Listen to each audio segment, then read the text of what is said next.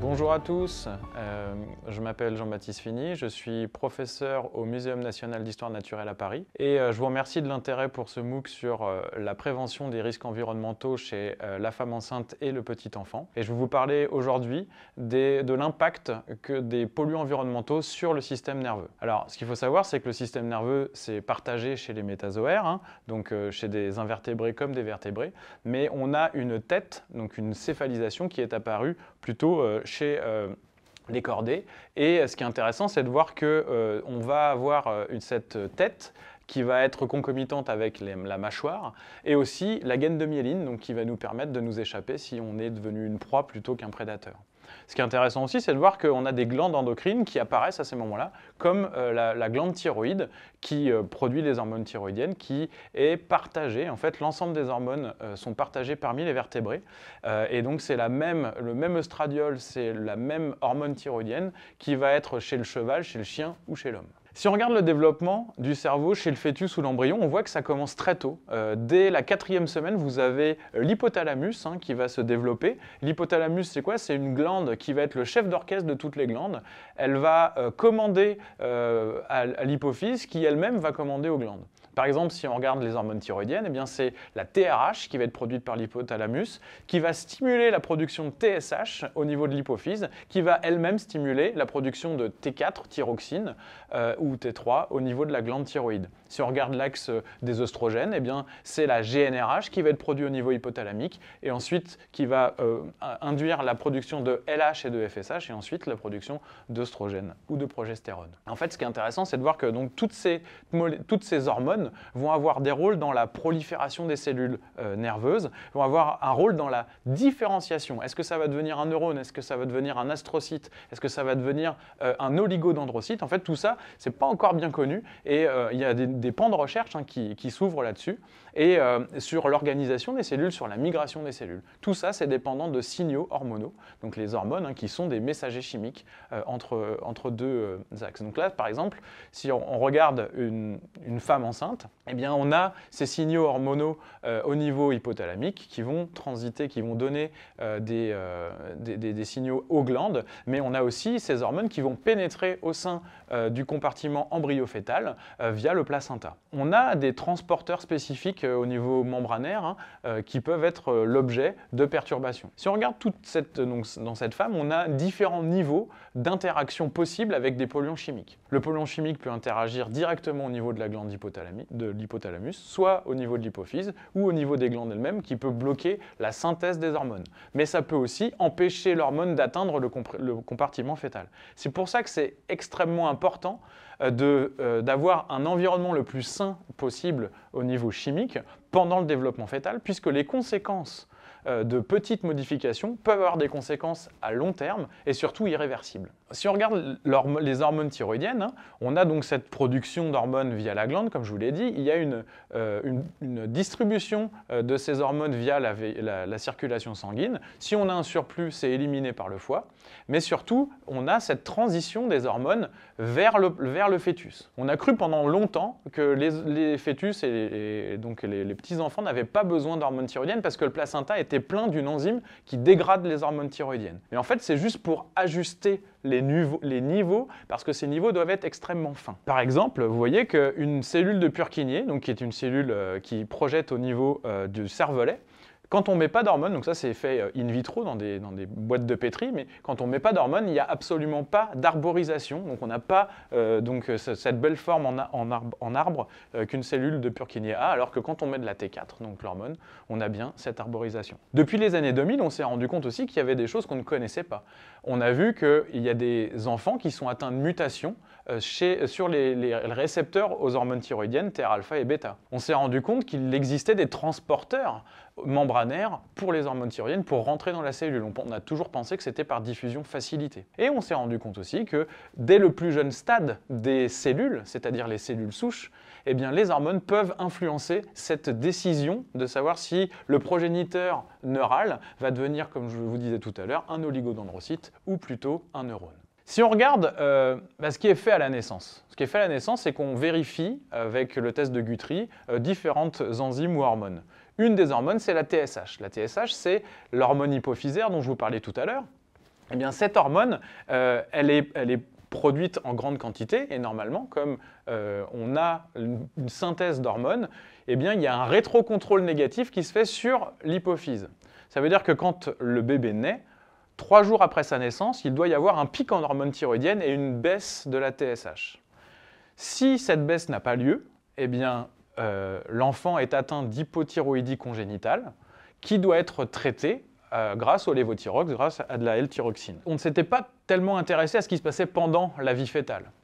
Mais on sait maintenant que même le premier trimestre de grossesse, où là, l'enfant, enfin le fœtus, l'embryon n'a pas encore sa glande à lui, et dépend uniquement des hormones maternelles, eh bien, même cette période-là est extrêmement importante. Des publications ont montré que, par exemple, on a une modification des temps de réaction en fait, chez les enfants dont les mères avaient des faibles niveaux d'hormones thyroïdiennes pendant la grossesse. On a une baisse des hormones thyroïdiennes fœtales. Si on regarde au niveau de l'organisme entier, donc, on a aussi un plus haut risque d'avoir des enfants qui deviennent autistes et on a aussi au niveau cellulaire un manque d'arborisation ou de projection de certains neurones. Et donc récemment, on a aussi des rapports, des articles qui ont montré qu'une hypothyroxinémie pouvait influencer le temps de réaction chez les enfants à 5-6 ans après un faible niveau d'hormones thyroïdiennes chez la mère.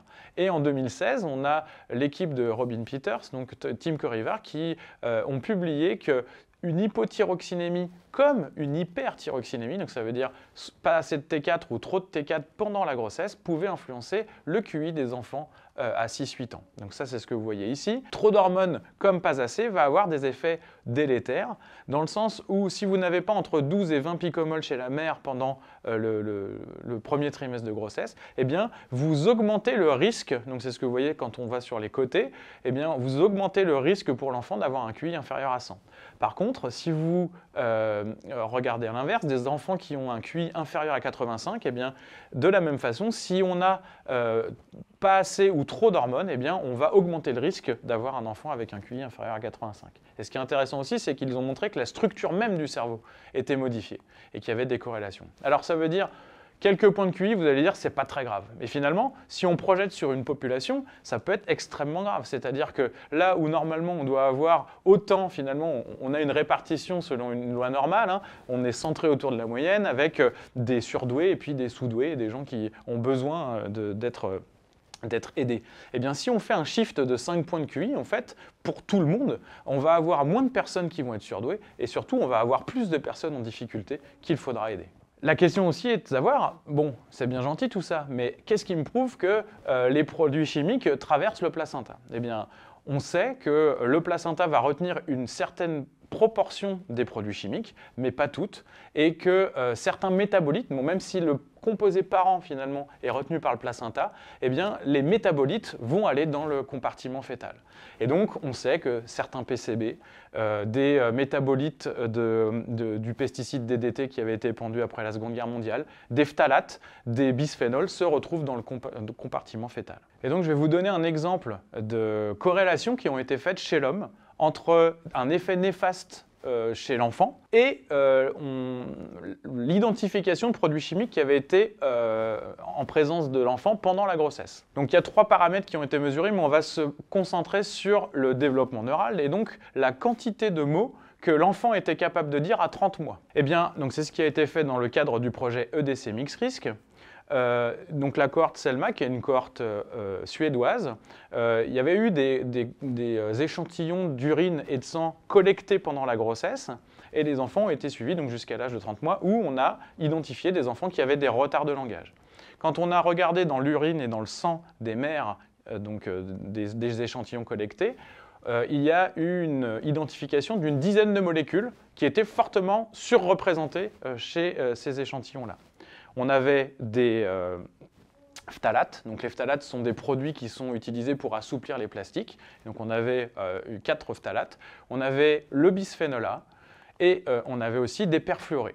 Les perfluorés qui sont des surfactants qui sont utilisés par exemple dans le téflon ou dans tout ce qui va être revêtement anti-tache pour éviter donc l'absorption du liquide.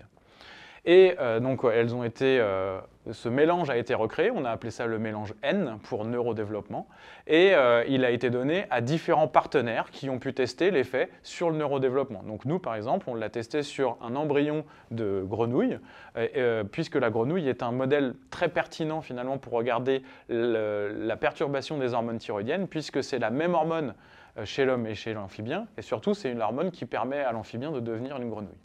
Et donc on a pu voir que ce mélange perturbait les hormones thyroïdiennes, que ça empêchait l'axe thyroïdien de fonctionner correctement, ça empêchait aussi la mobilité de cet étard.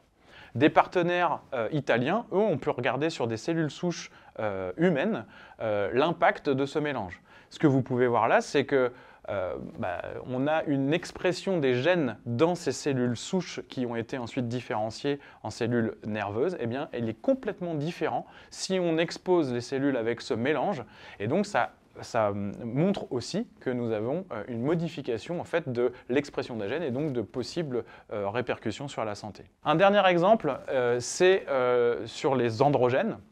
Et donc, c'est de montrer que les phtalates, donc par exemple le DEHP, a aussi des rôles de perturbation de la barrière hémato-encéphalique.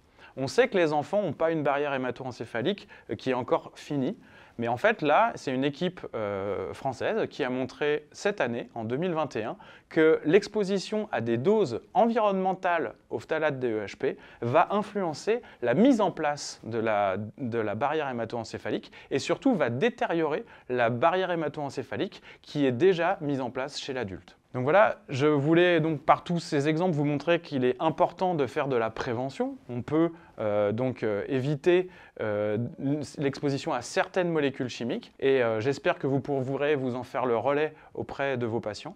Je vous remercie de votre attention et de votre intérêt pour ce MOOC. À bientôt, au revoir.